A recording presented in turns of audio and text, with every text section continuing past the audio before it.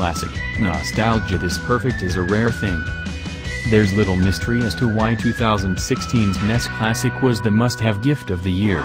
The miniaturized game console gemmed 30 beloved titles from the 1980s-era Nintendo Entertainment System, from Super Mario Bros. To Punch-Out!, into an HD-ready box that sold for a mere $60.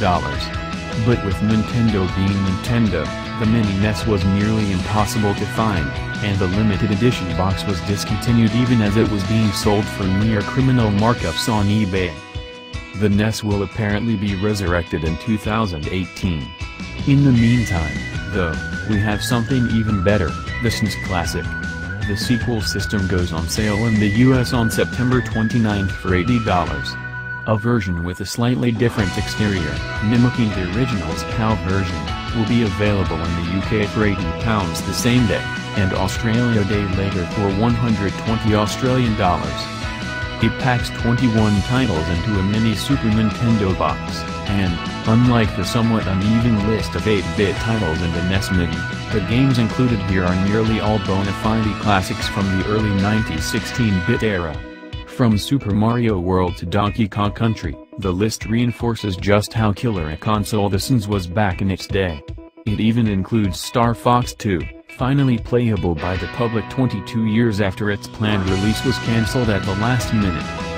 The rest of the collection includes Contra 3, The Alien Wars, Earthbound, Final Fantasy III, F-Zero, Kirby Superstar, Kirby's Dream Course, The Legend of Zelda, A Link to the Past, Mega Man X, Secret of Mana, Star Fox, Street Fighter II Turbo, Hyper Fighting, Super Castlevania 4, Super Ghouls and Ghosts, Super Mario Kart, Super Mario Rebounds per Game, Legend of the Seven Stars, Super Metroid, Super Punch-Out! And Super Mario World 2, Yoshi's Island. The SNES Classic improves on its predecessor in one major department, the controller. First, Nintendo has included two SNES controllers as opposed to the single one that came with the NES. Even better, they've lengthened the wires from an almost unusable 3 feet, about a meter, to a more forgiving 4.5-foot cord, 1.4 meters. Ideally we'd like something in the 6-foot, 2-meter, range, but this is certainly an improvement.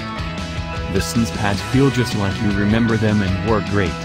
The universal Nintendo port they plug into also allows for use with the Wii's Classic Controller and the Classic Controller Pro. The only thing I don't love is the little plastic flap you need to flick down to access the ports. It feels a little cheap, but otherwise the SNES has a much more solid feel to it than the lackluster retro Atari Flashback 8 and Sega systems from that games.